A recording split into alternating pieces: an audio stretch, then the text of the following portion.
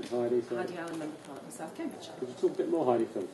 I'm thinking there's some really nice sandwiches downstairs. You're hungry, yes, I understand. Always hungry. Right, Frank knows that. Yeah.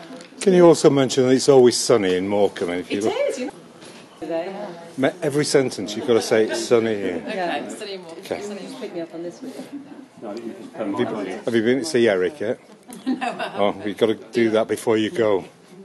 Right, and just step back, Jackie, so you're going to have to keep your right out of this. And, So I think this is the third stop on your tour. We met you last in London. Are you hearing different stories? What are you learning? What have you learned from today so far? Well, it's depressingly the same. What today really sums up, we've got the title for our report, and we're living in a pressure cooker society, and if things don't change, we all know what happens to pressure cookers.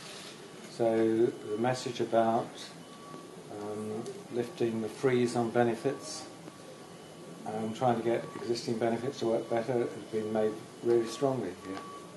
I think for me, what has been really stark today, we almost all now accept as part of society and part of life is, food banks. We have food banks. But here we also heard about another level beneath that. Well, we do like a food evening where people can come along. And then beneath that, there's a lady with a fridge freezer in her front room. So just how many layers of the welfare safety net are there out there?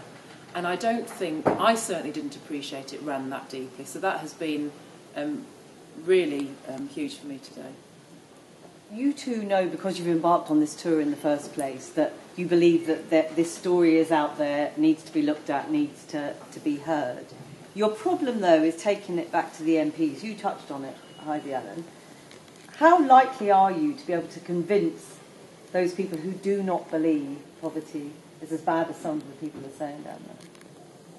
Well, one would hope if there are MPs in that category, they'll come with us on our next tour, because we're planning a second one.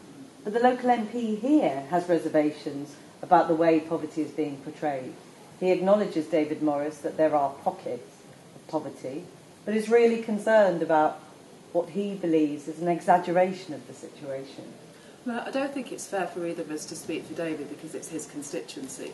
But the point is, even in my very brainy constituency, South Cambridgeshire, there is poverty. There is poverty everywhere.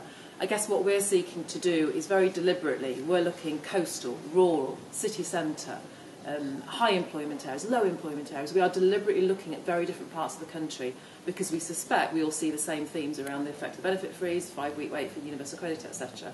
So I don't think there's an MP on the planet of any colour that wouldn't admit that there's poverty somewhere.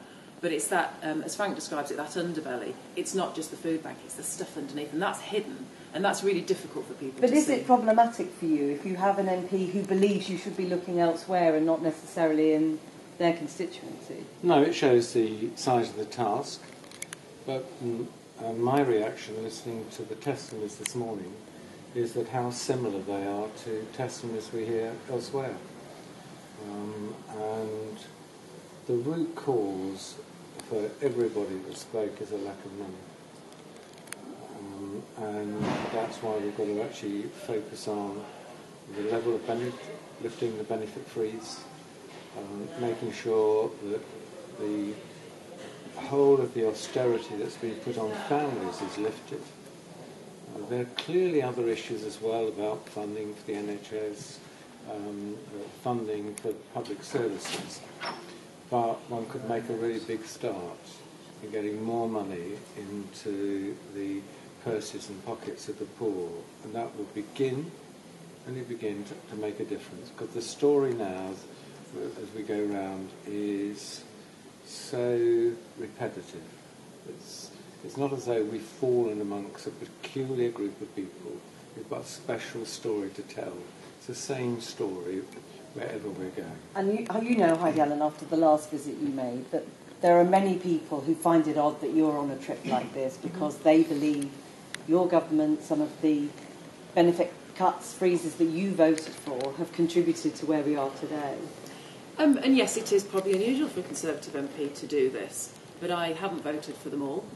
I mean, in my voting record, if you want to talk about that, isn't pure and simple support for the government every opportunity. It's through my role in the Select Committee that Frank, of course, chairs. But the point is, I don't understand poverty fully. I can't through reading reports on a Select Committee. I can't by just spending my time in Westminster or South Cambridge. You've got to go out there, shake yourself up a little bit, and come home and bring the evidence with us, and that's what we're determined to do. And are you optimistic that this tour will bring change in the end? Oh, we wouldn't be doing it unless we were optimistic. I mean, we'd just be punishing ourselves if we didn't think what we're seeing and reporting and how similar the issues are and the extent of people who are hungry, who find it very difficult some of the time to heat their homes and so on. This is now a common occurrence for far too many families in Britain. And does it hurt every time you hear it? It's terribly difficult, I found today, to fit into a framework in which I could talk to you, for example. And it's very interesting when one of the local doctors talked about, we all thought the world had white swans, and then a black swan arrived. How do we describe the black swan to a world that thinks there's only white swans? That's your challenge, isn't it, taking this back? Absolutely. But that's why you're here, because cameras help. Yeah, no, absolutely. I mean, we could rant and rave in House of Commons, but the sad fact is, doing these programmes would be more effective than being in the House of Commons, but we're only doing these programmes because we are part of the House of Commons. That's great. This time we need a very quick two. Thank you both very much. Oh, it's sunny in Morecambe. Oh yeah, that's right. I'm going to pop back here. It was sunny yesterday. Yeah, it's really our. We need to hold up a card. All right. Okay. Just look out the You window. won't be there. Sorry.